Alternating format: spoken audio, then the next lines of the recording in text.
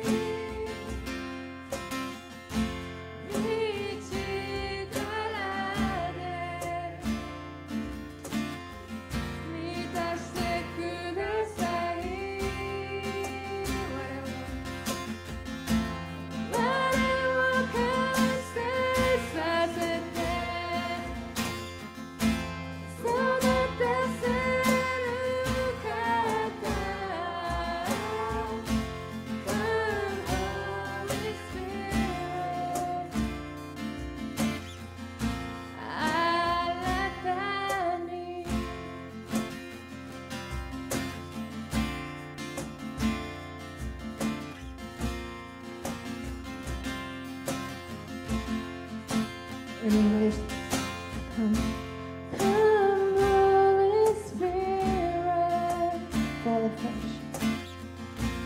Fall afresh on me. Fill me with your power. Satisfy my needs. Only you can.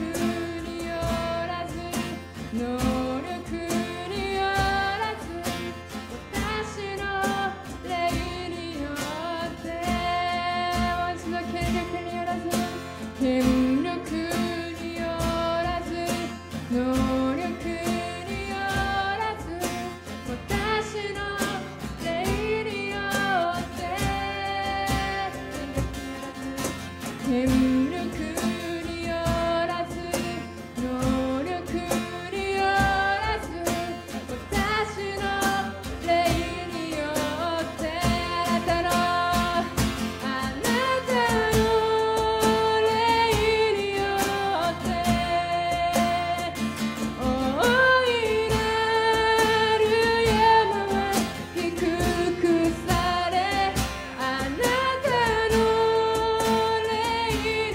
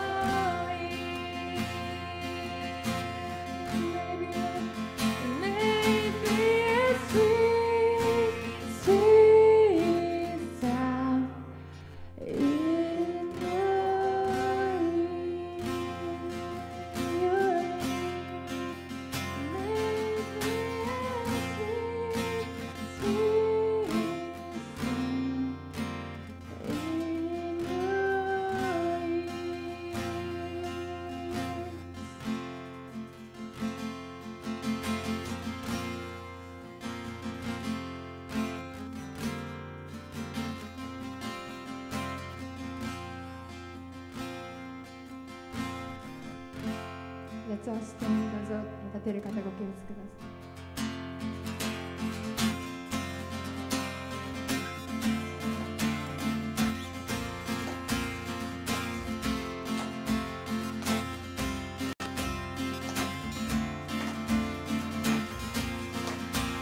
The Lord is my life. The Lord is my life and my salvation. The Lord is the strength. The Lord is the strength of my life. The Lord is my life. The Lord is my light and my salvation. The Lord is the strength.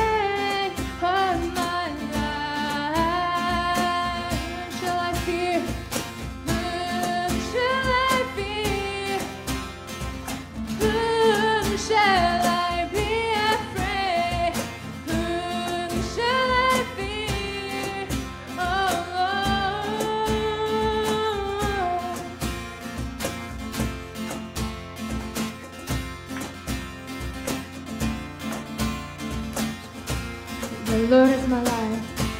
The Lord is my life, my salvation. The Lord is the strength.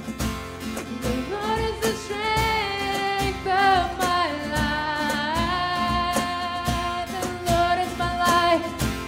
The Lord is my life, my salvation. The Lord is the strength.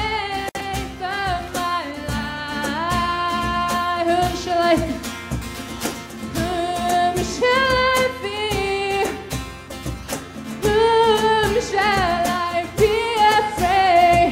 Whom shall I fear? Oh Lord, whom shall I fear? Whom shall I fear? Whom shall I be afraid? Whom shall I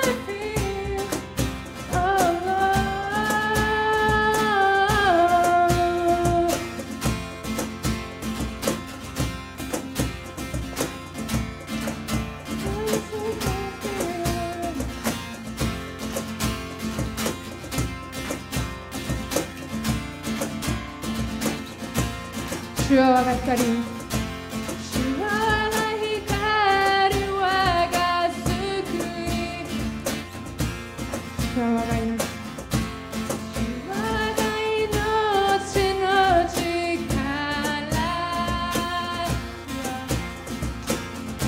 主は我が光、我が救い、主は我が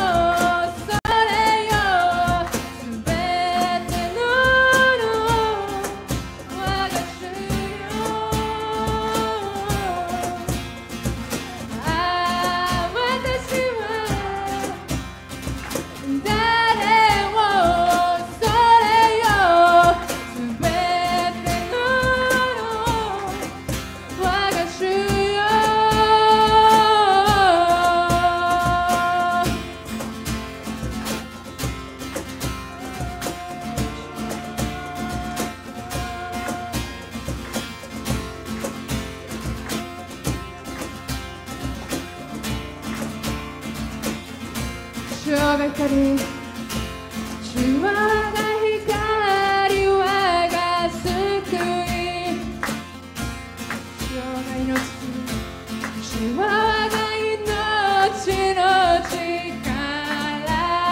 主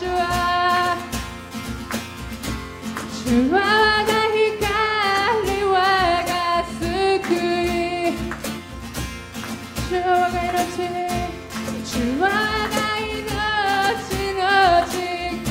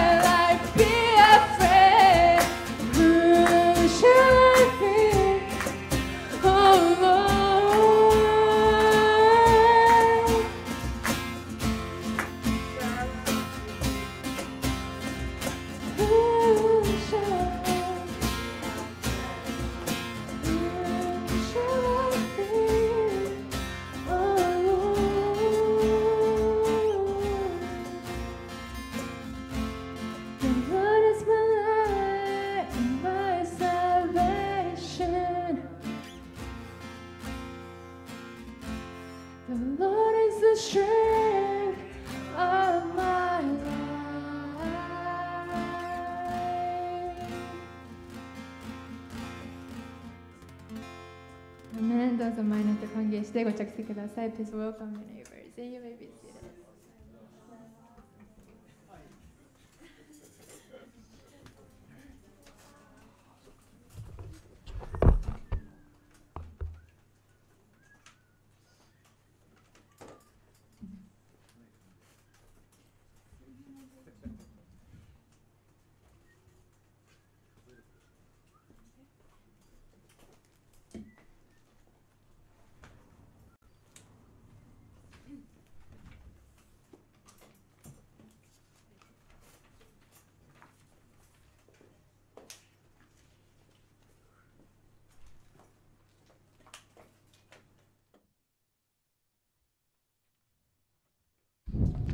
Good morning, everyone.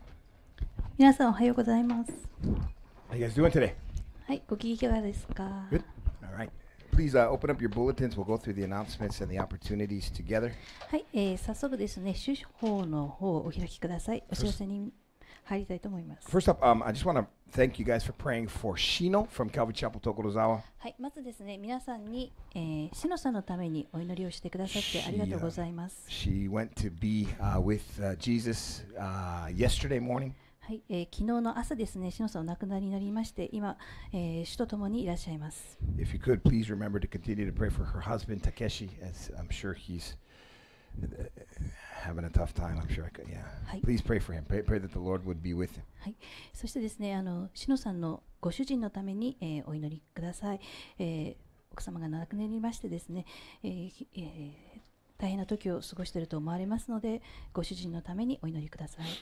And just continue to pray. Her funeral will be on this Thursday, so if you could pray for that as well. でですね、またいくつかちょっとお祈りしていただきたいことが、はい、Her funeral will be on Thursday. ですね、お葬式が木曜日にございます。So pray for that as well. そのことについても、お祈りください。And on the bulletin, on the announcements, next week Sunday we'll be having a fundraiser for the elementary school kids. はい、trip to Okinawa. はい、来週の日曜日ですね、6月30日日曜日になりますけども、CCIC の6年生の沖縄修学旅行のための募金活動を行います。 The kids will be making, our sixth graders will be making okonomiyaki for you guys. はい、6年生の生徒たちがですね、お好み焼きを焼いてそれを販売します。 So if you want to come out and support that, you can just don't bring lunch. All you got to do is not bring lunch and just buy from them and enjoy your lunch next week after church, and you'll be supporting their trip that they have in February. はい、皆さんでその日はですね、昼食をお持ちにならないで、ぜひともですね、このお好み焼きを買っていただいて、募金活動に、ご協力ください。And then on that same day, June the 30th at 2 o'clock, we'll be having our June birthday party. はい、同じ日にですね、2時に、6月の誕生日会がございます。And so if anybody born in the month of June, はい、6月生まれの方いらっしゃいますでしょうか。little variant, and of Hey, course Mason. Mason is born in June. Our brand new addition to the family. はい、ベリエンとあとメイの、新しい、お子さん、この先日ね赤ちゃんが生まれまして、その子も6月生まれになり This ます doesn't ね。 translate well, but May's son, Mason. はい、メイのお子さんのメイスン。But yes, come on out for that. We'll celebrate the June birthdays next week after church. はい、ですので、皆さん6月のお誕生日の方をお会いしますので、ぜひともご参加くだ And さ then い。 following that, we'll have the next women's Bible study in the book of Daniel. はい、またその日のですね、3時から5時に、女性の聖書の学び会がござい So ます。 ladies, come on out for that. You'll have okonomiyaki, cake, and the word.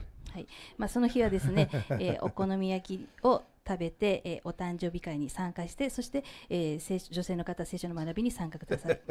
And then next men's breakfast is July the 6th, Saturday. はい、次回のですね、男性の朝食会がですね、7月6日土曜日7時半からご Same ざいま time, す。 same place. はい、同じ場所、同じ時 If 間 you に。 need a ride, you はい can come. You can come here at 7:15, and we'll take you over. はい、そうですね、足が必要な方はですね、車が必要な方はですね、7時15分にですね、こちらカルバリーチャペル府中の方にお越しください。送迎、一緒に、ココスの方に向かいます。That's interesting, the Japanese for that, yeah. Ashi ga aru, ashi ga nai. I remember the first time I saw that written, I'm like, ashi ga nai. You don't have any feet? I like that. I like that. Anyway, sorry. はい。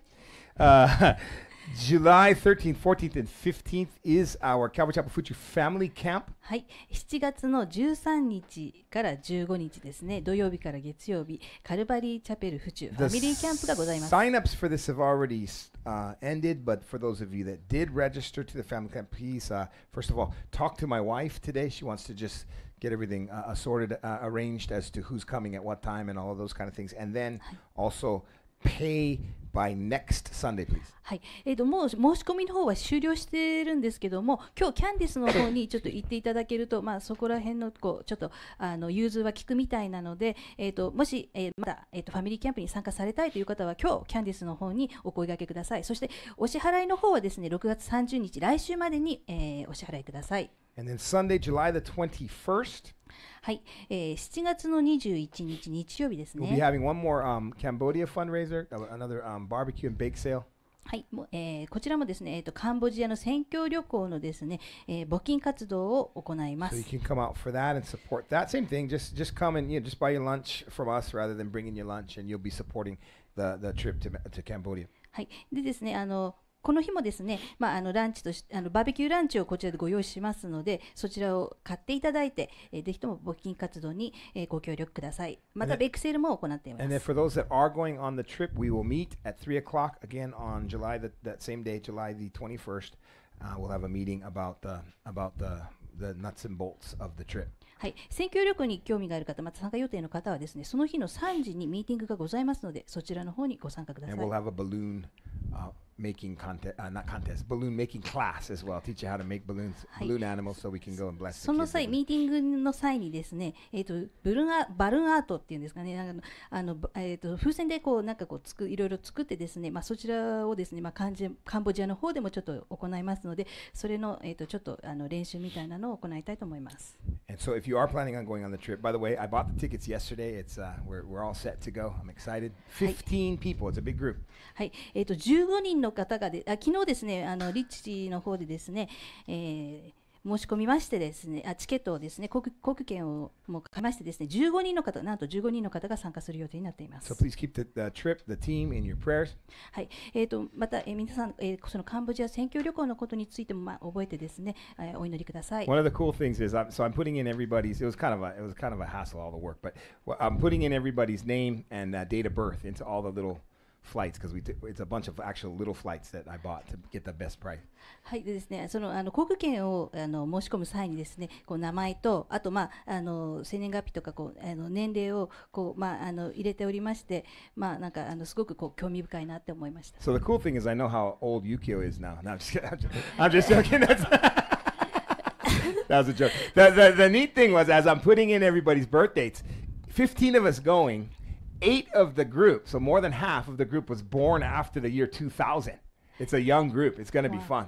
はい、でですね、その申し込みをしている際にですね、生年月日入れてて、実はそのグループの半分以上がですね、の8人が2000年以降に生まれた人たちでした。So it's a young group. So please pray for the group. I really, on a short term, sorry, I'm kind of drifting off of the announcements here. That's why she's writing notes. But on a short-term mission trip, there's really kind of two main purposes. はい、短期の宣教旅行ではありますけども、2つの目的があります。One is to support whoever it is that we go to visit, and just serve them in whatever capacity that they ask us to serve them. That's the main thing, right? はい、主な目的はですね、そこの現地の人をサポートする、そしてその人たちのために使えるという目的があり But ます。 also when you go on a mission trip, another purpose of it is that God is going to work individually and in the group, bring the group together and closer to one another and closer to Him.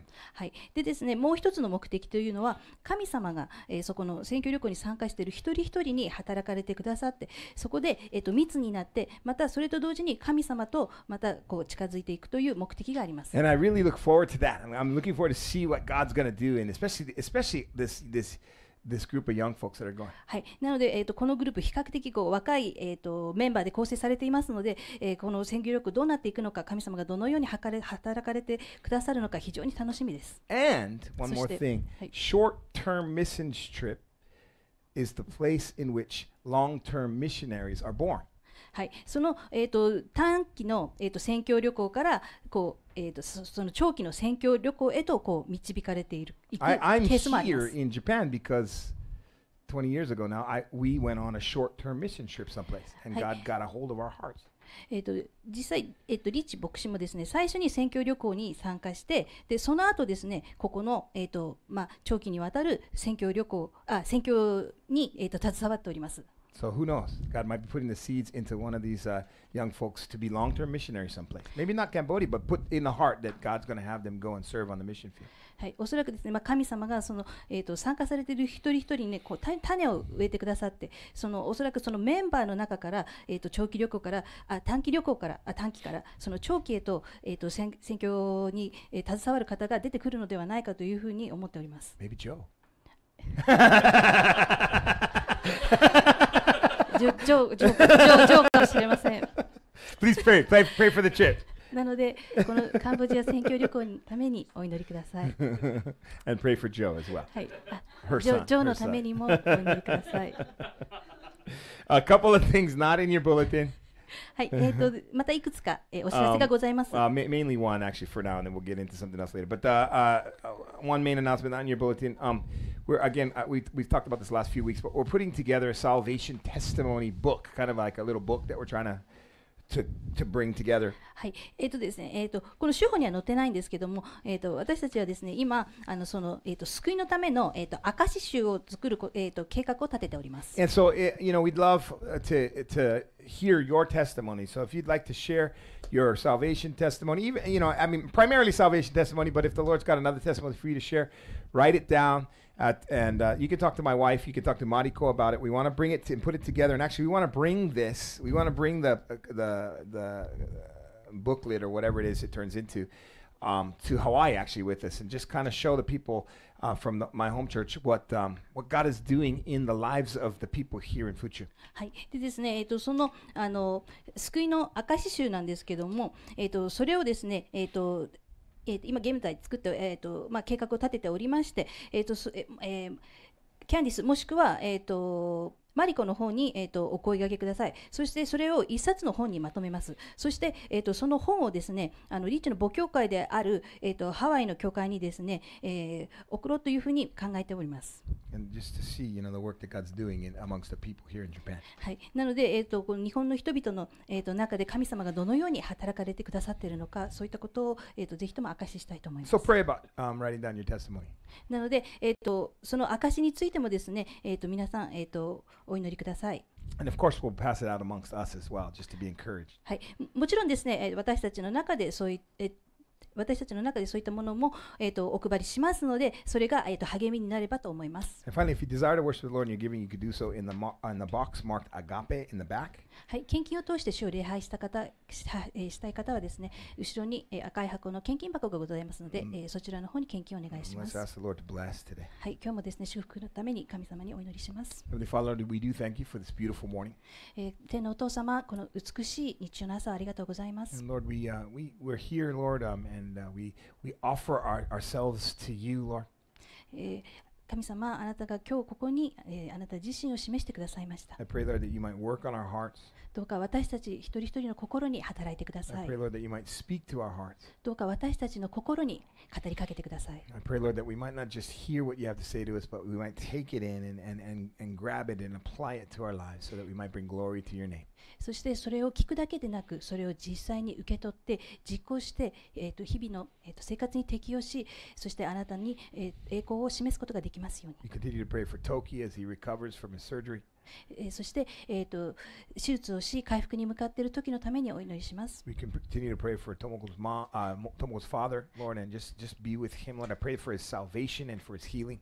そして、ともこさんのお父さんのためにお祈りします。どうかあなたがそばにいてくださって、そして癒し、救いを与えください。 We pray for Takeshi as he mourns for his wife who's gone to be with you, Jesus. はい、そして、奥様が亡くなられたたけし、さんのためにもお祈りします。どうか彼を、癒してあげてください。 We thank you that you are a God who comforts, and we ask that you would. そしてあなたは、癒してくれる、神様であることを私たちは知っています。 And I pray that you'll bless your people this morning. どうかここにいる一人を祝福してくださ Pray い。 that you'll bless the offering this morning. そして献金もまた祝福してください。 And pray that you'll bless your word as we look into it today. そして今日見るあなたの御言葉も祝福してくださ In い。 Jesus' name we pray. 主イエスキリストの皆においてお祈りします。 Amen. アーメン。 All right. We will continue in our study through the book of 1 Kings. はい、それではですね、今日もまた、第一列王記の学びを進めていきたいと思います。 And today we'll be covering chapters 4 and 5. 今日はですね、4章、5章を見ていきます So。we'll be reading quite a bit. You Hi. can already turn to chapter 4 because we're going to get into it right away. はい、早速ですね、4章の方を見ていきたいと思います。 David has gone to be with the Lord. はい、ダビデが亡くなって、今、主と共にいます。 And his son Solomon is now on the throne. はい、その息子であるサロモンが王位についています。 Last week we saw, God asked Solomon, hey, what do you want, Solomon? And Solomon said, wisdom. He asked the Lord for wisdom, and God granted Solomon wisdom. はい、先週ですね、見ていきましたのは、サロモンが、神に知恵を求め、神様がサロモンに知恵を授けるといった場面を見てい And ま we した。 saw last week that wisdom applied, that wisdom expressed as Solomon made that decision about the two babies between the two mothers, right? Remember? Hi. If you were here last week. そこでですね、そのサロモンの知恵が、実際に用いられるんですけども、それは、生きているこの母親と死んでしまったこの母親を判定する際に、サロモンの知恵が用いられまし And た。 we'll continue to see the wisdom that God gave Solomon applied in the life of Solomon as this week in chapter 4, Solomon assembles a government for the nation of Israel. 今週もですね、そのソロモンの知恵を見ていきます。今週はですね、ソロモンが、行政を組織するんですけども、その際に、ソロモンが自分自身の知恵を、そのソロモンの知恵というものを用いる場面を見ていきます。 And I want to apologize in advance. はい、あらかじめちょっと、皆さんにお詫びしておきますけども、 These first several verses, all the way down to verse 19, I'm going to be reading a lot of names and I won't read them well. はい、この4章のですね、19節まで非常にたくさんの名前が出てきますので、あらかじめご了承くだ It's さい。 chapters like these where I wish we had katakana in English as well. はい、でここでですね、カタカナの名前がですね、ちょっとたくさん出てきますけども、 Katakana is so much easier to read than Hi. trying to pretend like I know the pronunciation in はい、 English. 英語よりおそらくカタカナで書かれている方がちょっと読みやすいのではないか。 Here we go. Verse 1, it says, So King Solomon was king over all Israel, and these were his officials, Azariah, the son of Zadok the priest, Horeph, and Ahijah, the sons of Shisha, scribes, Jehoshaphat, the son of Ahilud, the recorder, Benaiah, the son of Jehoiada, over the army, Zadok and Abiathar, the priests, Azariah, the son of Nathan, over the officers, Zabud, the son of Nathan, a priest and the king's friend, Ahishar over the household, and Adoniram, the son of Abda, over the labor force. はい、1節から6節。こうしてソロモンは全イスラエルの王となった。彼の高官たちは次の通り、ツドクの子、アザルヤは祭司、死者の子ら、エリホレフとアヒヤは初期、アヒルデの子、ヨシャパテは参議、エホヤダの子、ベナヤは軍団長、ツドクとエブヤタルは祭司、ナタンの子、アザルヤは政務長官、ナタンの子、ザブデは祭司、王の友、アヒシャルは宮内長官、アビダの子、アドニラムはイキム長官。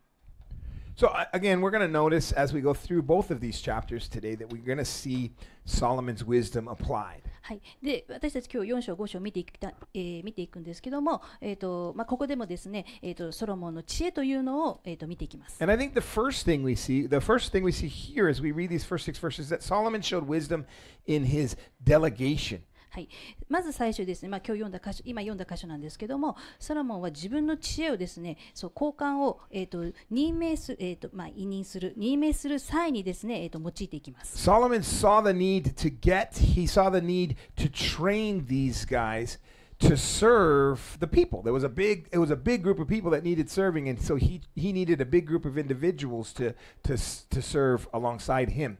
はい、でですね、ここで、ソロモンと一緒にですね、そのたくさんの、民に仕えていくんですけども、その際に、こういった、高官たちを得て訓練する必要があると、ソロモンは考えていま The した。 nation was quite large in the millions at this point already, and to run a nation like that, it was an enormous responsibility, and it required the right guys to do it. はい、この時点でイスラエルは100万人おそらく100万人ぐらいの、もっと何百万人。もっと、それ以上の、人口、人々がおりまして、それを仕切るということは、多大なる、責任を伴うという、伴うわけであります。Most of you guys probably didn't know, but Pastor Joseph from Osaka came and visited us this past week basically just for a day. 先日ですね、大阪からですね、ヨセフが、リッチのもとに訪れました。His sister and her two girls, so his sister and his two nieces were in Tokyo for the first time, and so they went to Disneyland, and so they slept at the girls slept at the girls' house, and Joseph slept with Josh. はい、ヨセフはですね、女子のところに泊まって、妹2人はですね、メイちゃん2人。メイちゃん2人はですね、そうだね、妹とメイちゃん。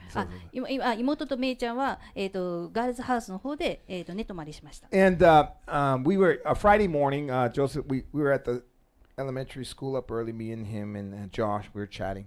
はい、金曜の朝ですね、ちょっと上司とちょっと話をしてまして。And Joseph said to me, he said, I need a Josh. He said, I need a Josh. ジョシュが必要だと。And I said, you can't have my Josh. いや、それはうちにいるジョシュをあげることはできない。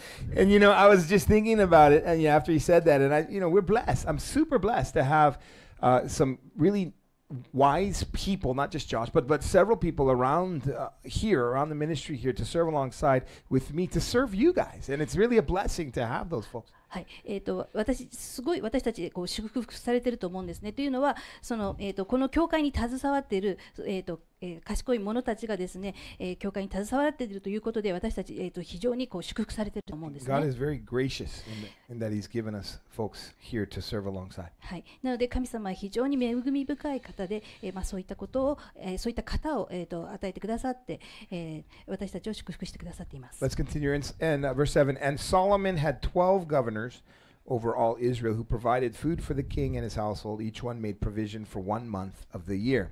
These are their names: Ben-Hur in the mountains of Ephraim, Ben-Decker in Makaz, Shalbim, Beth Shemesh and Elam Beth Hanan, Ben-Hesed in Arubath.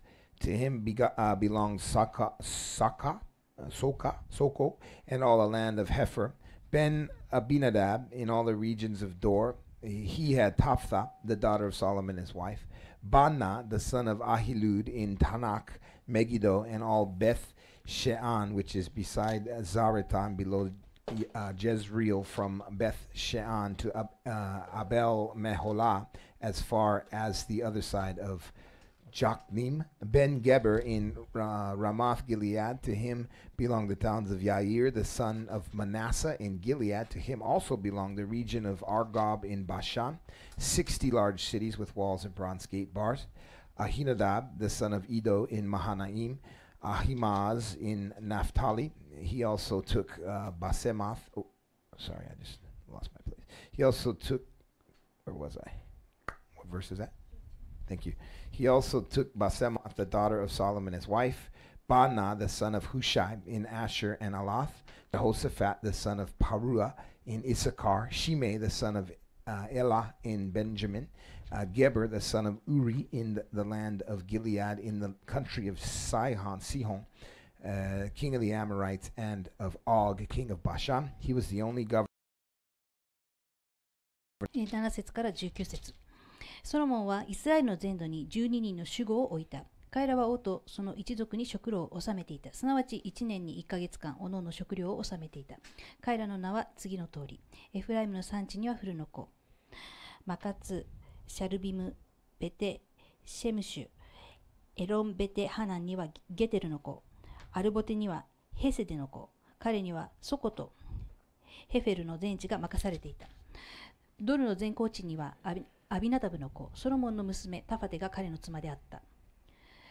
タナク、メギド、それにイズレールの下、ツァレタンのそばのベテシアンの全土、ベテシアンからアベルメホラ、ヨクモアブの向こうまでの地はアヒルデの子ベアナ、ラモテ、ギルアデにはゲベルの子、彼にはギルアデのマナセの子、ヤイルの村々と、バシャンにあるヤルゴブの地域で、城壁と聖堂の栓抜きを備えた60の大きな町々が任せられた。マハナイムにはイドの子、アヒナダブ、ナフタリにはアヒマーツ、彼もまた、ソロモンの娘、バセマテをめとっていた。アシェルとベアロテにはフシャイの子、バーテ、イッサカルにはパルアハの子、ヨシャパテ、ベニヤミンにはエラの子、シムイ、エモリ人のシホンとベシャンの王オグの領地であったギルアデの地にはウリの子ゲベル、その地にはもう一人の守備隊長がいた。So that was a long portion of reading, and I just have a short commentary on that. But はい、長い箇所ですけども、ここで短くちょっとコメントを言いたいと思います。 here I think we too can see the wisdom of Solomon. ここですね、2つの、ソロモンの No, again, not Ah. two, but again, we can see the wisdom of Solomon.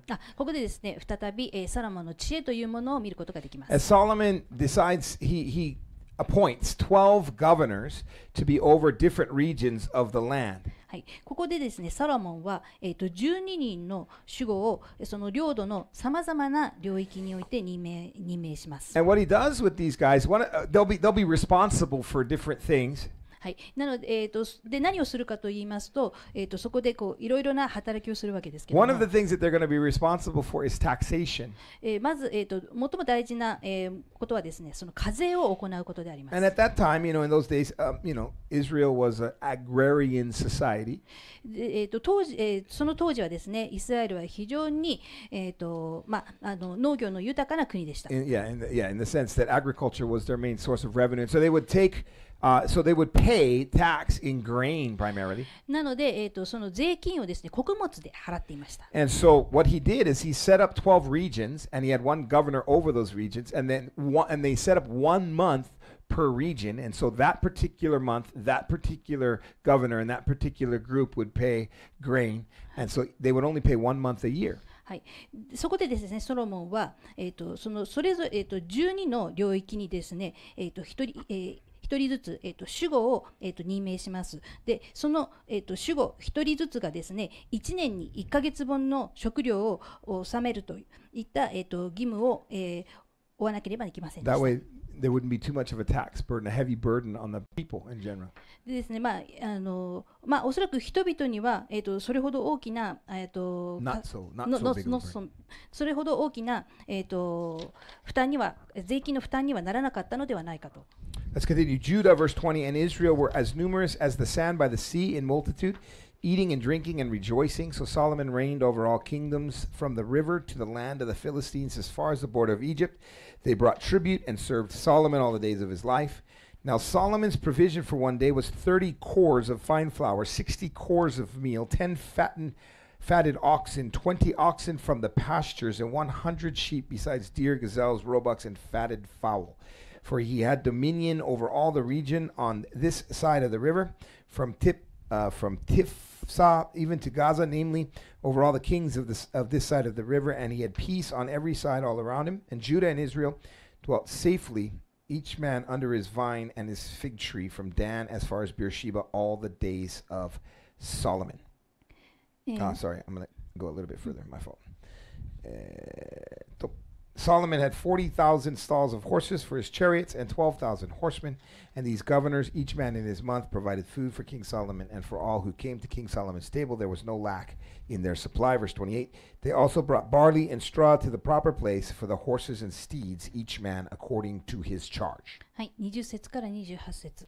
ユダとイスラエルの人口は上の砂のように多くなり、彼らは飲み食いして楽しんでいた。ソロモンは大河からペリシテ人の地、さらにはエジプトの国境に至るすべての王国を支配した。これらの王国はソロモンの一生の間、貢ぎ物を持ってきて彼に仕えた。ソロモンの1日分の食料は小麦粉30コル、大麦粉60コル、それに超えた牛10頭、放牧の牛20頭、羊100頭、その他、オジカ、カモシカ、ノロジカと超えた鳥であった。これはソロモンが大河の西側、ティフサフからガザの全土も、すなわち大河の西側のすべての王たちを支配し、周辺のすべての地方に平和があったからである。ユダとイスラエルはソロモンの治世中、ダンからベールシェバまで、皆おのおの自分のブドウの木の下やイチジクの木の下で安心して住むことができた。ソロモンは戦車用の馬のために馬や4万、騎兵1万2000を持っていた。守護たちはそれぞれ自分の当番月にソロモン王およびソロモンの食事の席につながるすべての者たちのために食料を納め不足させなかった。彼らはまた引き馬や早馬のためにそれぞれ割れ当てに従って馬のいるところに大麦と藁を持ってきた。If you were to mark Solomon's time as king for the nation of Israel, it would be marked as a time of incredible prosperity and peace. はい、このソロモンの時代の特徴というのはですね、この繁栄と、平和を特徴とする時代であります。It was Israel's bubble. おそらくですね、イスラエルの黄金時代ではないかと。The population grew. その人口がですね、確実に大きくなっていく。And it was a season of incredible prosperity, そして、as you can see by what was described there. はい、そこに、書かれている、ことを見て分かる通りですね、偉大なる繁栄の時でありました。And what often comes with prosperity, as we read, is a great time, a lot of time for leisure and seeking pleasure, personal pleasure. でですね、と同時にですね、そのたくさんの自由の時間があって、素晴らしい、快楽ですとか喜びとかをそういった、ものを追求することも、許されていました。I don't know if that's always a good thing, but that was the time that's marked with Solomon's reign. それがですね、必ずしもちょっといいことかどうかはちょっと分かりませんけども、Solomon was not a man of war. ソロモンは戦いに慣れたものではありませんでした。His father was a man of war, right? その父であるダビデは戦いに慣れたものでした。David sacrificed, he fought, and he conquered. ダビデは自分自身を犠牲にし戦い、その地を征服してきました。By the hand of the Lord, of course. もちろんですね、それは神の御手によって行われました。King Solomon and the nation of Israel, the people of Israel, were enjoying the blessings and the pleasures that actually Solomon's dad fought and ultimately even died ultimately for, right? はい、でですね、そのソロモンの王とイスラエルの人々はその祝福と喜びを楽しんでいました。それは、そのソロモンの父であるダビデが彼らのためにもたらしたものであります。And I think there's an application there for us. ここで、私たちにも適用できるものがあるかと思い Now, ます。I've told you this many times, and I will continue to tell you this. As Christians, we're constantly going to be in a fight, for sure. はい、このことをですね、もう何度も言ってるんですけども、またちょっと改めて申し上げますとですね、私たち、戦いの中にいます。But the main battle's already been won. しかし、その主な戦いというのはもうすでに終わっているのです。 The main fight, the war, was fought and paid for, fought and won by Jesus Christ, right? それは主イエス・キリストによってですね、その主イエス・キリストが戦われた、その戦いというのはもうすでに終わっているのです。And like Solomon, as the son of David, Solomon enjoyed the blessings and the pleasures that his father had fought for. We, like Solomon, are the son of Jesus. We're children of Jesus in that sense. We enjoy the blessings and the pleasures of eternal life that our Lord fought and ultimately died for. はい、ここでですね、そのダビデが、そのソロモンとイスラエルの人々のためにもたらした、その祝福と喜びによって、彼らが楽しんでいるようにですね、私たちもまた同様に、その主イエス・キリストがですね、私たちのために、死んでくださって、それによって与えられた永遠の命という祝福と喜びを楽しんでいるのです。We get to enjoy the blessings and the pleasures of eternal life because Jesus beat death. He conquered death for us. そしてそれは、主イエス・キリストがですね、私たちのために死んでくださって、その死を克服、してくださったがために、その永遠の命という祝福と喜びを楽しむことができるのです。And then in verse 20, notice verse 24, it says that he had dominion, talking about Solomon, he had dominion all over the region on this side of the river from Tipsah even to Gaza, namely for the kings of this side of the river. He had peace. No, this is, sorry, hold on one second. 21, sorry, my bad. Verse 21, it says, Solomon reigned all kingdoms from the river to the land of the Philistines as far as the border of Egypt. はい、21節のところで、ソロモンは大河からペリシテ人の地、さらにはエジプトの国境に至るすべての王国を支配したとあります。Turn with me to Genesis chapter 15. はい、創世記の15章18節をお開きください。Genesis chapter 15, verse 18. This is a promise that God gives to Abram. Abram, not even before he was Abraham. はい、ここはですね、アブラハムに対してですね、神が、約束してくださったその約束が成就する約束の場面であります。Genesis 15:18 it says, On the same day the Lord made a covenant with Abram, saying, To your descendants I have given this land, from the river of Egypt to the great river, the river Euphrates. はい、創世記15章18節。その日主はアブラハムと契約を結んで仰せられた。私はあなたの子孫にこの地を与える。エジプトの川からあの大川ユーフラテス川まで。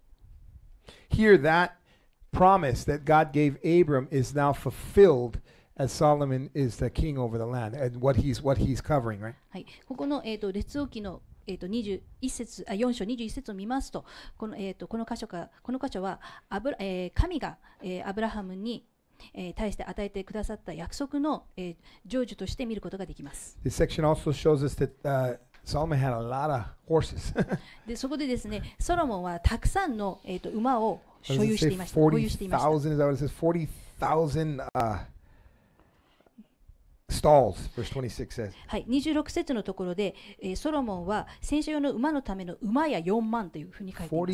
40,000 stalls. How'd you like to have the job of cleaning stables at his place? はい、そこでですね、もし馬小屋を掃除する、仕事に就いたとしたら皆さんどうしましょう。 I said Solomon's not a man of war, but of course this shows us that he definitely had the capability to put together an army if he had that many horses. はい、でですね、ソロモンは、先ほども申したように戦いに慣れたものではありませんけども、その、馬を持っているということで彼の力をこう、表すことができます。But I also look at this and I think, this is a little bit of a warning signal here. でそれと同時にですね、ここで、ある種の、警告サインが、見られるわけであります。You remember back in Deuteronomy chapter 17, we've looked at this a few times actually. はい、新明記の17章16節、何回もちょっと、見ていますけども、もう一度、見ます。Back before Israel even had a king. はい、これはですね、その王に関する立法であります。Before Israel even had a king, there was no king in Israel at the time. God knew that there would be a king over Israel, and so God already set up boundaries for the king. はい、まだこのイスラエルに王が、立て上げられる前にですね、神様が、立法を授けて、王に関する戒めを、与えています。And he said, don't, well, I'll just read it. Verse 16 of Deuteronomy 17, he says, But he shall not multiply horses for himself, nor cause the people to return to Egypt to multiply horses, for the Lord has said to you, shall not return that way again. Then the next verse it says, actually, neither shall he multiply wives for himself, lest his heart turn away. はい、新明記、17章16節、王は自分のために決して馬を多く増やしてはならない。馬を増やすためだと言って、民をエジプトに帰らせてはならない。二度とこの道を、帰ってはならない。そして多くの妻を持ってはならないというふうに書かれています。Solomon's life was marked by many wives and many horses. はい、で、ソロモンのその人生の特徴というのは、その多くの、妻、そして多くの、馬に特徴づけられています。Which God warned against.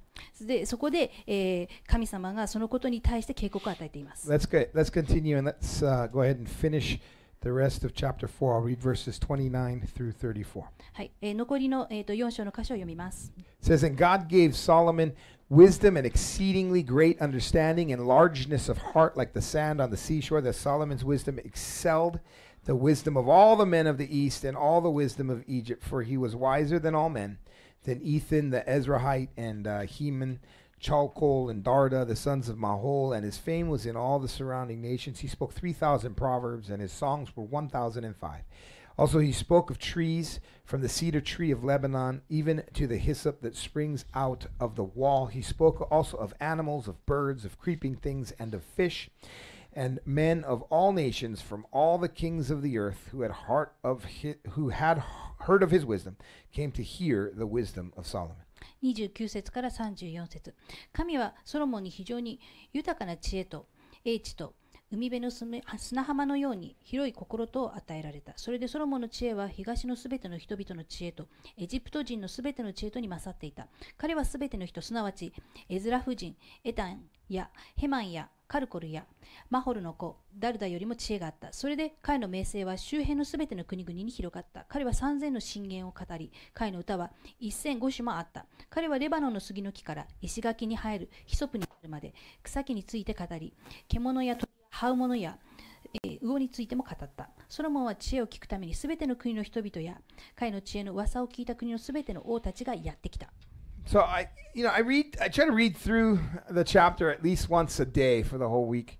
1週間の間にですね、今日の箇所を一つ一つちょっと読んでいました。And as I was reading over the week, I was looking at verse 29, and it speaks of how God gave Solomon wisdom, exceedingly great understanding, and largeness of heart.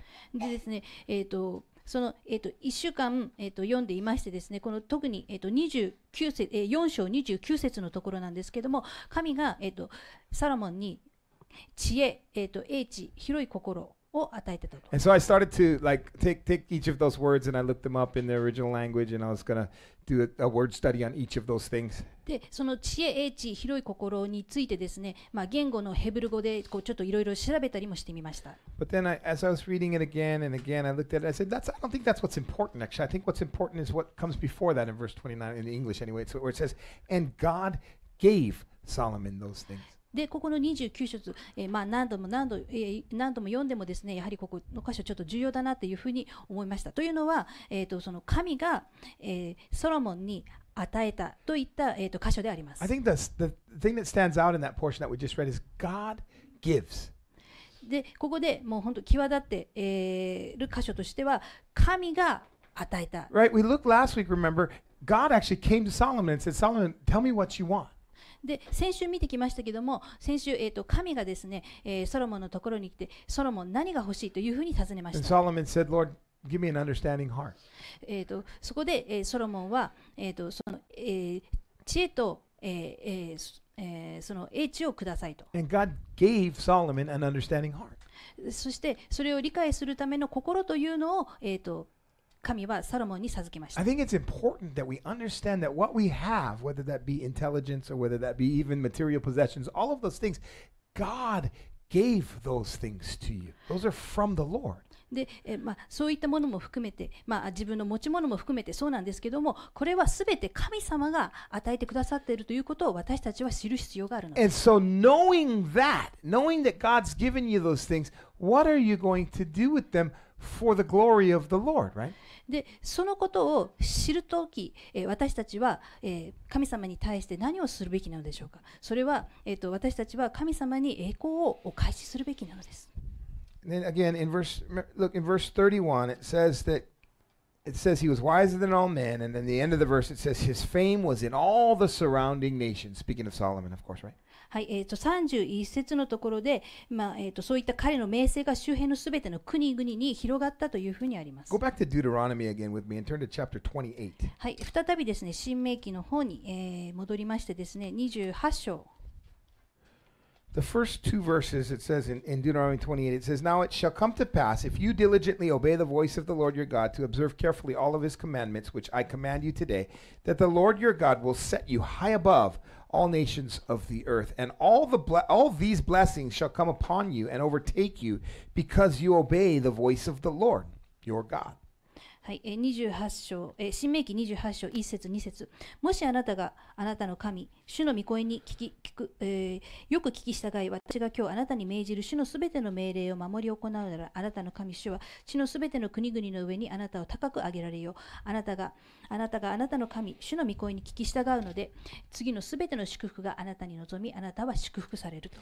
And then verses 3 through 9, God just talks about all the things he'll bless them with. はい。で、この後のですね、3節10節では神様がその、与えてくださっているさまざまな祝福について、書かれています。And then verse 10, it says, Then all peoples of the earth shall see that you are called by the name of the Lord, and they shall be afraid of you. はい、28節の10節、新明記28章10節。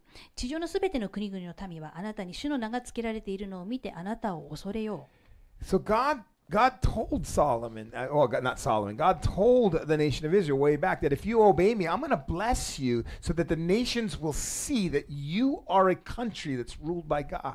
はい、でですね、ここで、神様は、イスラエルの民に言っています。もし、あなた方が私の、御声に聞き従うならば、私はあなたにさまざまな祝福を授けようと。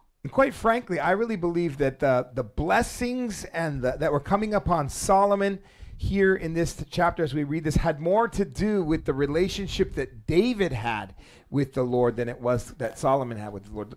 Go ahead. はい、でここでですね、その人々に与えられた祝福なんですけども、これはおそらくですね、ダビデが持っていた神との関係にさらに深い関係があるのではないかというふうに思います。David loved the Lord and he obeyed the Lord and he served the Lord and Solomon is reaping the benefits of the blessings that David received as a result of that. はい、でダビデはと言いますと、神様のことを愛し、神様に従い、神様に仕えていました。でその、ダビデがこれまでに神様に対して行ったその恩恵をですね、ソロモンが受けているように思われます。Let's continue into chapter 5. It says, Now Hiram, king of Tyre, verse 1, sent his servants to Solomon because he heard that they had anointed him king in place of his father, for Hiram had always loved David. Then Solomon sent to Hiram, saying, You know how my father David could not build a house for the name of the Lord his God because of the wars which were fought against him on every side until the Lord put his foes under the soles of his feet. But now the Lord my God has given me rest on every side. There is neither adversary nor evil occurrence. And behold, I propose to build a house for the name of the Lord my God, as the Lord spoke to my father David, saying, Your son, whom I will set on your throne in your place, shall build the house for my name. And then in verse 6 it says, Now therefore command that they cut down cedars for me from Lebanon, and my servants will be with your servants, and I will pay you wages for your servants according to whatever you say. For you know there is none among us who has skill to cut timber like the Sidonians. はい、第一列王記5章1節から6節。さて、ツロの王ヒラムは、ソロモンが油を注がれ、彼の父に代わって王となったことを聞いて、自分の家来たちをソロモンのところへ使わした。ヒラムはダビデといつも友情を保っていたからである。そこでソロモンはヒラムのもとに人をやって言わせた。あなたがご存知のように、私の父ダビデが彼の周りからいつも戦いを挑まれていたため、主が彼らを私の足の裏の下に置かれるまで、彼の神、主の名のために宮を建てることができませんでした。ところが今、私の神、主は周囲の者から守って私に安息を与えてください。敵対するものもなく、災いを起こすものもありません。今、私は私の神、主の名のために宮を建てようと思っています。主が私の父ダビデに、私があなたの代わりに、あなたの王座に就かせるあなたの子、彼が私の名のために宮を建てると言われた通りです。どうか私のためにレバノンから杉の木を切り出すように命じてください。私のしもべたちもあなたのしもべたちも一緒に働きます。私はあなたのしもべたちにあなたが言われる通りの賃金を払います。ご存知のように私たちの中にはシドンのように木を切ることに熟練した者がいないのです。If you were to look on a map of the world today, you would find that Tyre is not there. はい、皆さんですね、今現在の世界地図を見ますとですね、このツロという場所がちょっと見当たらないんですね。And that's really interesting too, actually. That's a whole other study in itself, and we'll get there when we get there. But Tyre actually was wiped out as God prophesied that Tyre would be destroyed, and Tyre was destroyed. はい、というのは、これは予言通りですね、神様がそのツロを、取り除いてしまったんですね。But Tyre, at the time, was to the north of Israel in what is modern day Lebanon. はい、で、そのツロというのは、イスラエルの北側に、位置していまして、現代のレバノンにあたります。And if you look at your history books that we study, that actually Tyre was the capital city of the ancient Phoenicians. はい、で、歴史の教科書を見ますとですね、その、ツロというのは古代フェニキアの首都であります。I just heard her say Phoenician. I was going to say Phoenician, but the Phoenicians were famous for their naval expertise. They were mariners. はい。そのフェニキアなんですけども、フェニキアはその海洋の専門的技術で、有名でありました。And so because of that, they were traders, right? They would go and travel to other countries. They would trade. They colonized some of the places along the Mediterranean as well. はい。というのは、貿易を行ったりですね、また地中海沿岸諸国を植民地化したりといったことをしていました。One of the main resources for them was in the forests of what is currently Lebanon, and that was giant cedar trees はい。でですね、この、and cypress trees. 彼らの主な資源なんですけども、そのレバノンの山々にあります杉の木の森、これが主な資源であります。And it hasn't changed much, actually. で、おそらくそれが、変わってきてる It ので、hasn't changed much. それほど変わってないと。That's a flag. I'm sorry, it's small, but this is a flag of the country of Lebanon. はい、今お見せしているのがレバノンの Currently, now. 国旗であります。And with a big, massive cedar or cypress, I'm not sure, one of those big trees, as it's right on its flag. It's still famous for the same thing it was famous for back then. はい、その国旗にもですね、大きな杉の木が描かれておりまして、それは、この当時とあまり変わりがないと。And so, if you remember, when we were studying through the life of David, I don't know if you do remember, but Hiram actually basically built David's house, the castle or the palace, I should say, the palace that the king was to live in. はい、で皆さんダビデの人生を、見てきて、ちょっと覚えていらっしゃるかどうか分かりませんけども、ヒラムはですね、そのダビデのためにダビデの宮殿を、建てたものであります。That's found actually back in 2 Samuel chapter 5. 第2サムエル記の、5章11節。In verse 11, it says, Then Hiram, king of Tyre, sent messengers to David and cedar trees and carpenters and masons, and they built a house for David. はい、第2サムエル記の5章11節。ツロの王ヒラムはダビデのもとに使者を送り、杉材大工、石工を送った。彼らはダビデのために王宮を建てた。So Hiram had a good relationship with David, so much so that he sent his own men and his own materials, and he built David a house. Basically, he built a palace for the king. はい、ダビデとのその良好な関係ゆえにですね、そのヒラムは、その木材ですとか石膏、そういったものを送って、ダビデのために、宮殿を建てました。And because of Hiram's relationship with David, here now, I think they're both, Solomon and him, both themselves are trying to build an alliance with one another, to continue the alliance that Solomon's father had with him. その、ヒラムのですね、そのダビデに対する愛ゆえにですね、ヒラムは家来たちをソロモンのもとに使わして揺るぎない同盟関係を築こうとしています。And so Solomon says, "Hey, can you provide me with trees?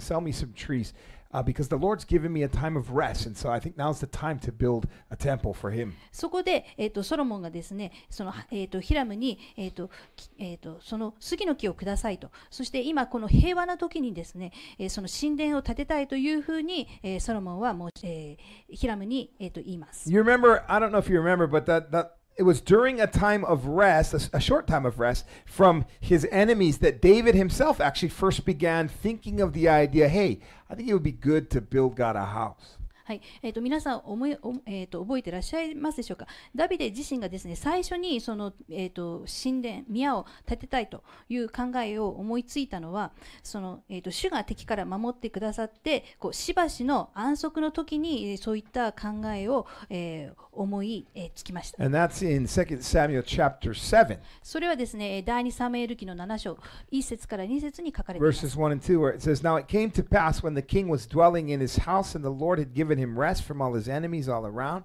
that the king said to Nathan the prophet, See now, I dwell in a house of cedar, but the ark of God dwells inside tent curtains. はい、第2サムエル記7章、1節から2節。王が自分の家に住み、王が周囲のすべての敵が守って彼に安息を与えられたとき、王は預言者ナタンに言った。ご覧ください。私が杉材の家に住んでいるのに、神の箱は天幕の中にとどまっています。You remember David said, Man, I live in a nice place and God's living in a tent. Nathan, let's build God a house. でそこでですね、ダビデは自分は素晴らしい家に住んでいるのに、神様は天幕の中にとどまっていると。でなので、神様のために家を建てたいんだけどというふうに言います。And if you remember, Nathan at first said, yeah, you know what, David, go for it.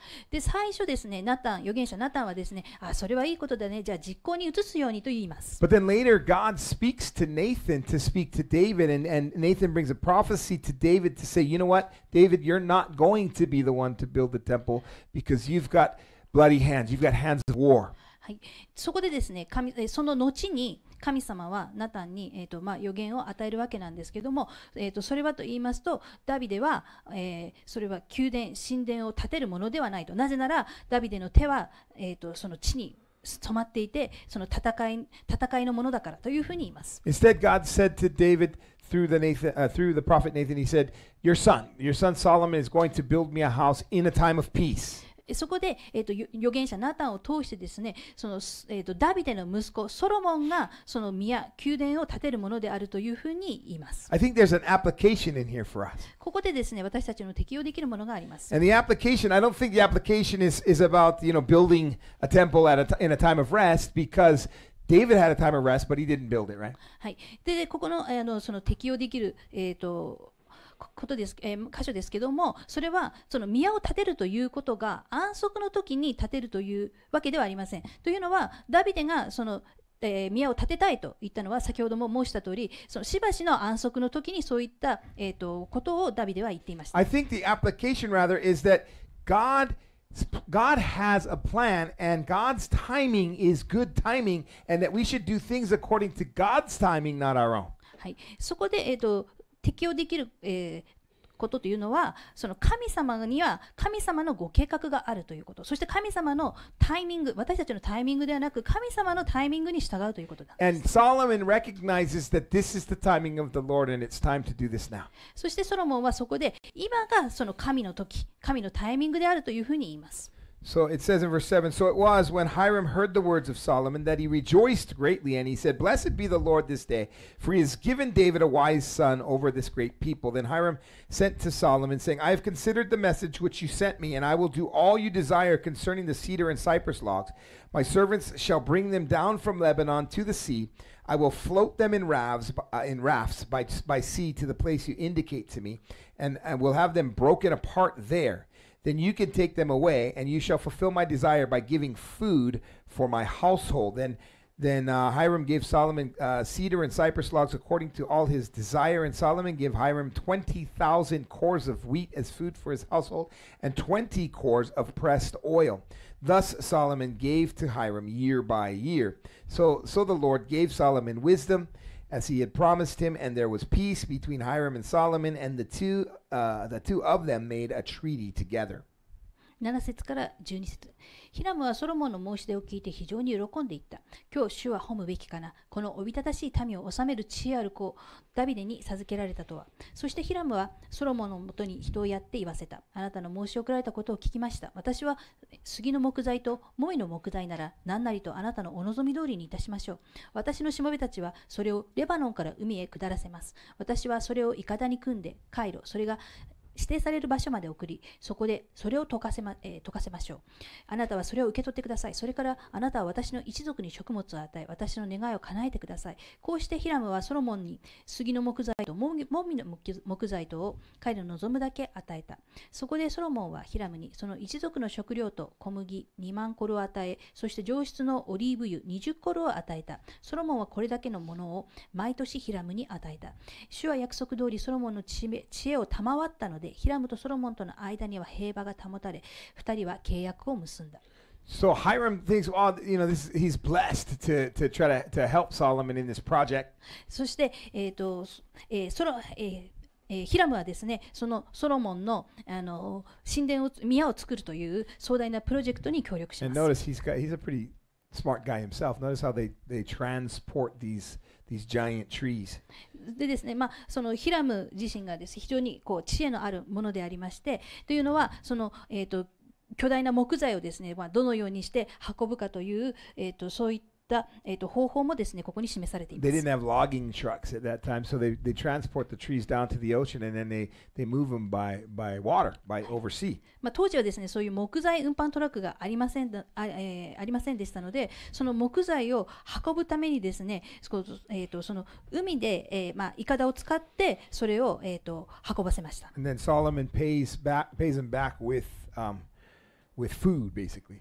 で、ソロモンは、その代わりに木材の費用としてその食料で、それを支払っていました。 Again, Israel was had done well agriculturally, and so they're trading these logs for food. はい、先ほども言いましたけども、イスラエルは、非常に、農業が豊かでありましたので、その費用をですね、その食料でもって、支払っていました。 And again in verse 12, and we notice again and again and again here it says in verse 12 that God gave Solomon wisdom.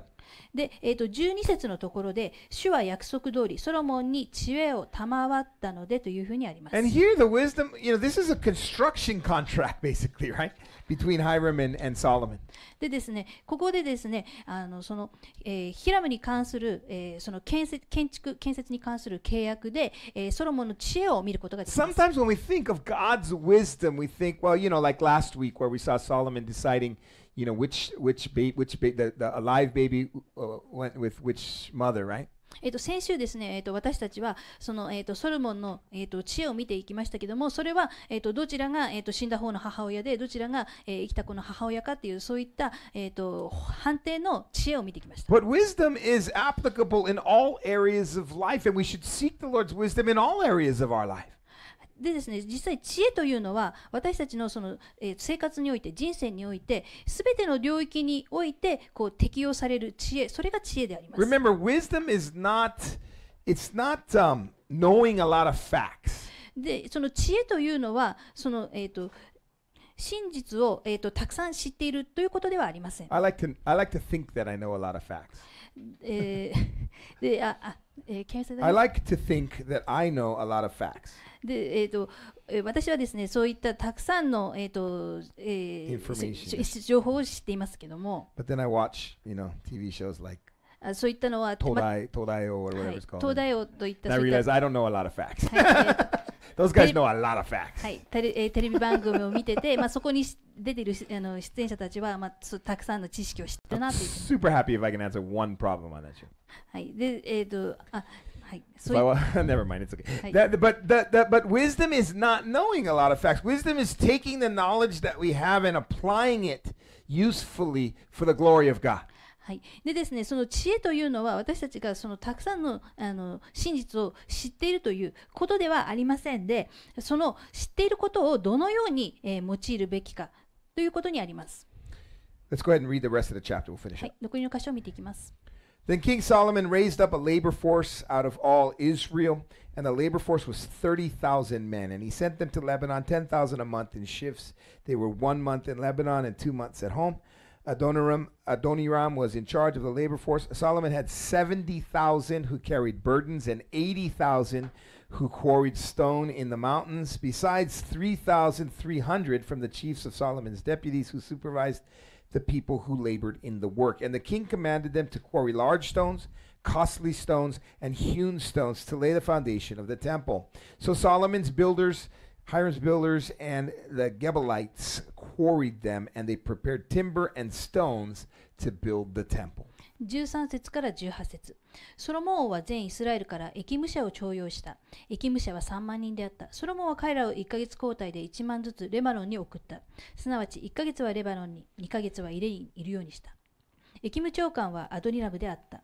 ソロモンは200人婦が7万人、山で石を切り出す者が8万人あった。その他ソロモンには工事の監督をする者の長が3300人あり、工事に携わる者を指揮していた。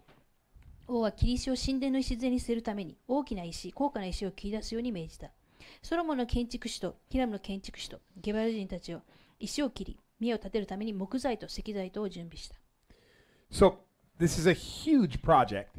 ここにですね、壮大なプロジェクトを見ることができます。And so Solomon puts together a huge workforce.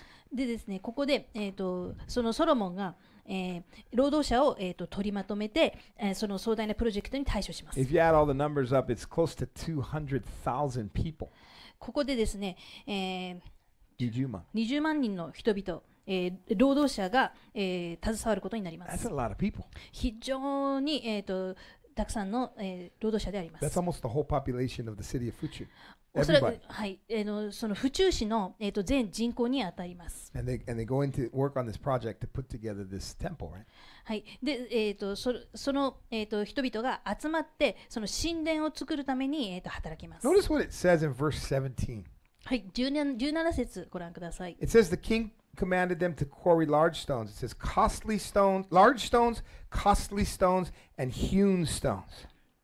17節のところで王は切り石を神殿の礎に添えるために大きな石、高価な石を切り出すように命じたと。 For what purpose? Look what it says. It says to lay the foundation of the temple.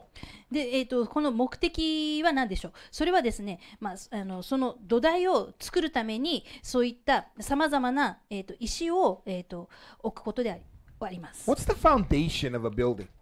で、その建物の土台となるものは何でしょう。 Of course, the foundation is what the building stands on. It's the material that you put down so that the building stands strong, right? はい、でですね、その、建物のその、下に、添えるものであって、それによって、建物がいかにこう強く、なるかということを、示すものであります。 It's interesting, these three stones that are mentioned in laying the foundation.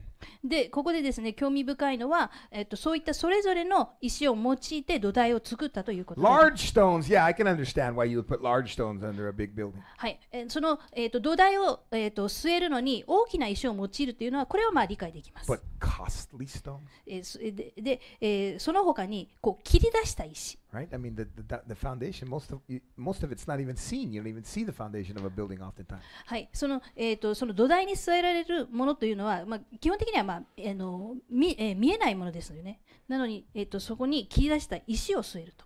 What was the temple built for? で、その神殿が建てられる目的というのは何でしょ What う。 was the idea of the temple? What's it for? その神殿が建てられるという、目的、そしてその考えは何でしょう。 The idea of the temple was it was a place in which the presence of God dwelt, where God dwelt. それはその神殿には神様が、住まわれる場所であります。 And not just that, but it was also a place where the people could go and meet with God. で、そこで人々がそこに行って、神様に会うことができる場所でもあります。 Question, where's the temple now? Where's God's temple now? はい。で、皆さんに質問です。今、その神様の宮、神殿というのはどこにあるでしょう。 1 Corinthians chapter 6, はい。第一コリントへの手紙、6章19節。 verse 19.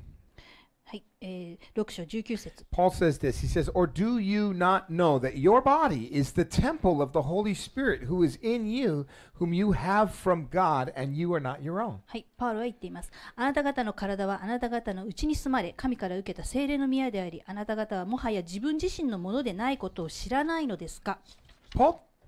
Paul tells us that we are the temple of the Holy Spirit.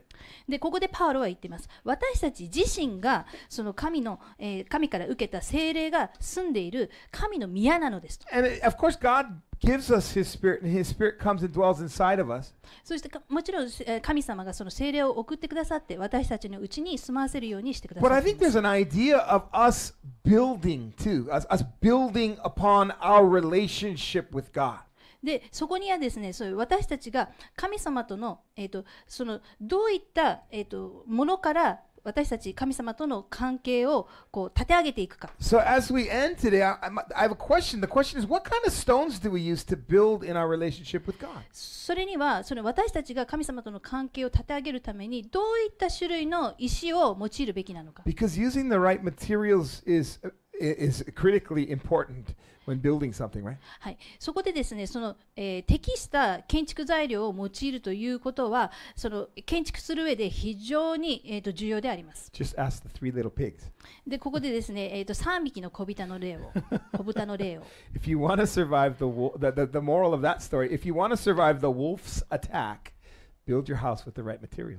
はい、でですね、もしここでですね、その狼の襲撃から生き延びたい場合、その場合には、適した、建築材料で家を建てるべきです。So building our temple in that sense, the Lord has indwelled His Holy Spirit within inside of us, but building our relationship with God, the foundation is critical. はい、でですね、その神様が私たちにその聖霊を送ってくださって、そしてその、私たちがその、土台からその宮、神殿を建てるということは、その私たちにとって非常に、重要なことであります。So I'll look at the three stones and kind of maybe illustrate them and bring them to us, apply them to our lives. はい、私たちのこれを、人生にもちょっと適用させましてですね、その3つの石ですね。First one is large stones. まず一つは、大きな石。Turn with me to Matthew chapter 7. ここでですね、マタイの福音書7章マタイの福音書7章をお開きください。And we'll read from verse 24 through 27. はい、24節、27節。Jesus says, Therefore, whoever hears these sayings of mine and does them. By the way, if you're a highlighter of a Bible, or an underliner or whatnot, and you don't have this highlighted, highlight particularly and does them. Even if you do have it highlighted, highlight a different color and does them. Therefore, whoever hears these sayings of mine and does them, I will liken him to a wise man who built his house on the rock. And the rain descended, the floods came, and the wind blew and beat on that house, and it did not fall, for it was founded on the rock. But everyone who hears these sayings of mine and does not do them will be like a foolish man who built his house on the sand. And the rain descended, the floods came, and the winds blew and beat on that house, and it fell, and great was its fall. はい、この箇所ですね、蛍光ペンなので、ぜひともですね、強調していただきたいんですけども、マタイの福音書の7章24節から27節。だから私のこれらの言葉を聞いて、それを行う者は皆、岩の上に自分の家を建てた賢い人に比べることができます。雨が降って洪水が押し寄せ、風が吹いてその家に打ちつけたが、それでも倒れませんでした。岩の上に建てられていたからです。また私のこれらの言葉を聞いてそれを行わない者は、砂の上に自分の家を建てた愚かな人に比べることができます。雨が降って洪水が押し寄せ、風が吹いてその家に打ちつけると倒れてしまいました。しかもそれはひどい倒れ方でした。So, what's important in that passage that Jesus talks about in terms of building on our relationship with Him? はい、ここでですね、その私たちと神様との関係において、その土台となるものが何が重要であるかというふうに言っているでしょうか。Of course, hearing the words of Jesus, but more importantly, not just hearing them, but obeying them.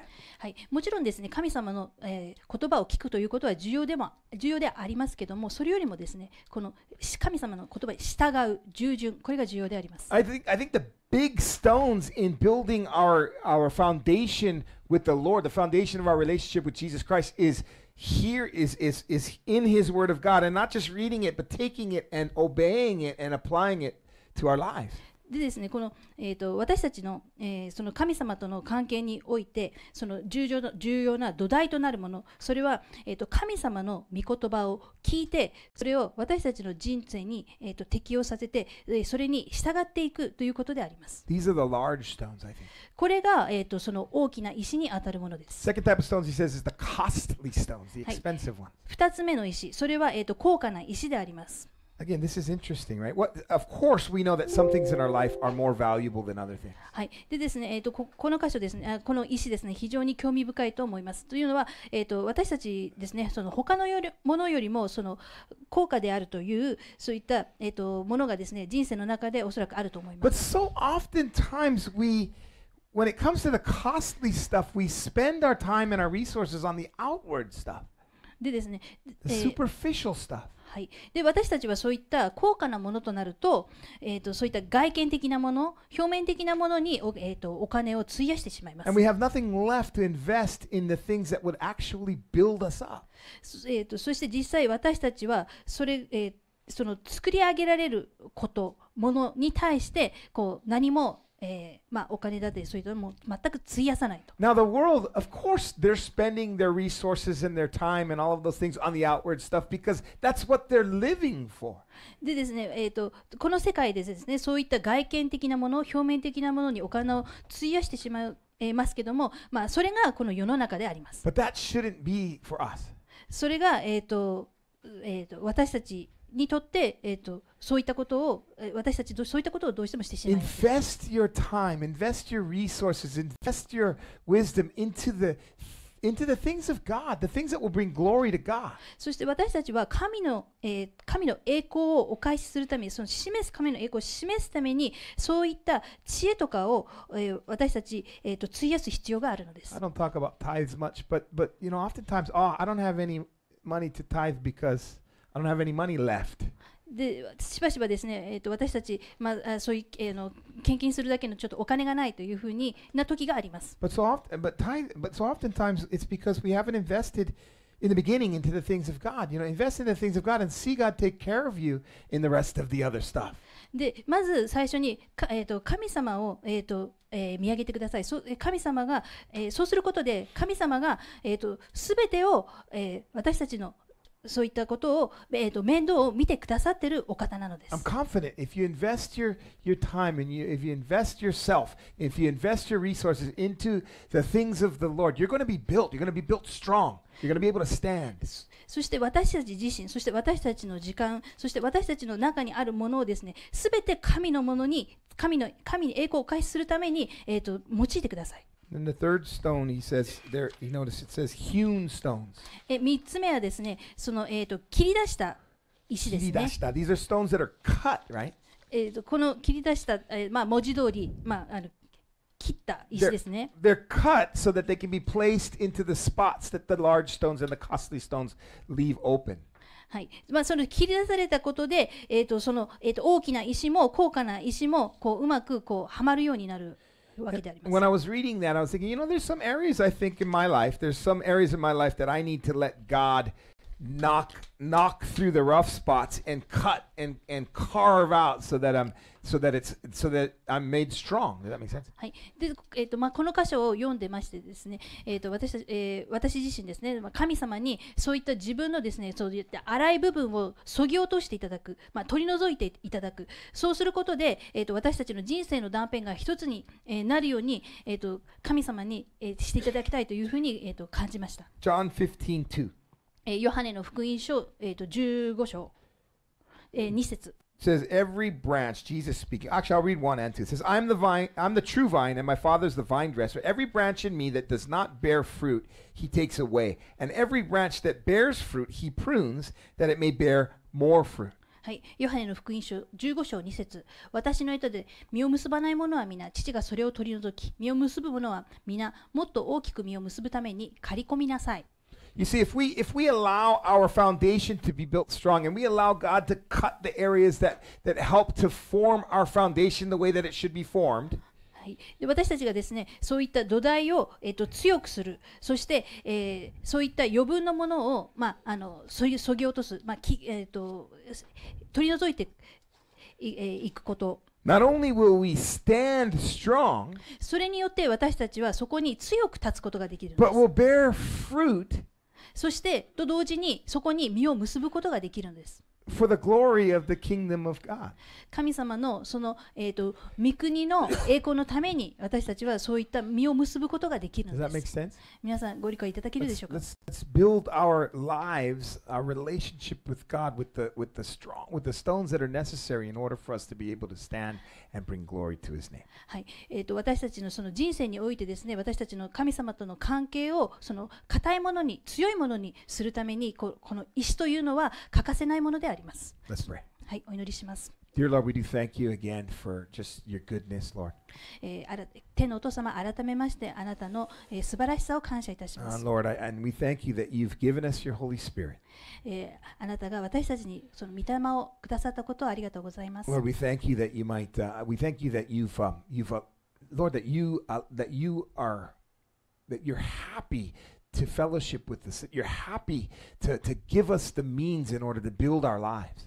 あなたが喜んで私たちのためにその人生を立て上げてくださっていることを感謝いたします。And I pray, Lord, that we would do that, Lord, that we would build a foundation that helps us to stand and bring glory to the name of Jesus Christ. その、土台をですね、固く作ってあなたの栄光を、示す、そしてお返しすることができますように。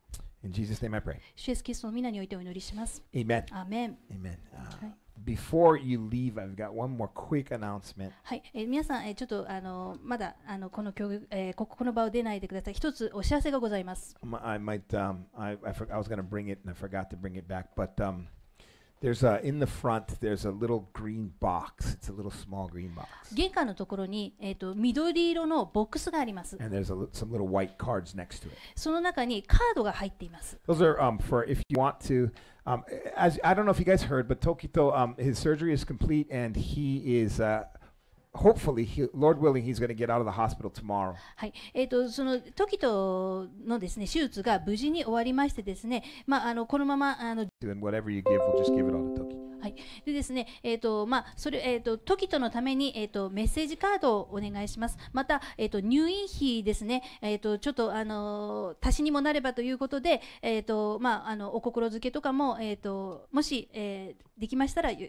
ろしくお願い He し didn't ます。 ask for it. I'm asking on behalf of him. これはですね、リーチ自身がちょっとお願いしていることでありまして、皆さんよろしくお願いし So ま you す。 can, if you want to do that, you can do that. はい、なので、時とのために、メッセージカードなり、なんなり、よろしくお願いいたします。That's it. 以上です。はい、以上です。Have a great week in the Lord. はい、それでは皆さん、素晴らしい1週間をお過ごしくださいませ。